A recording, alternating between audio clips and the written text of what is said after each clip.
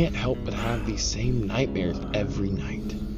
But I guess after seeing what I've seen, that's probably normal.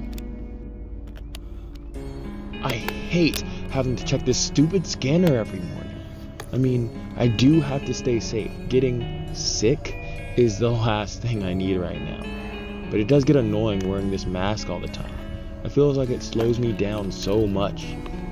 I already have to wear this heavy armor, and the mask just makes it that much worse.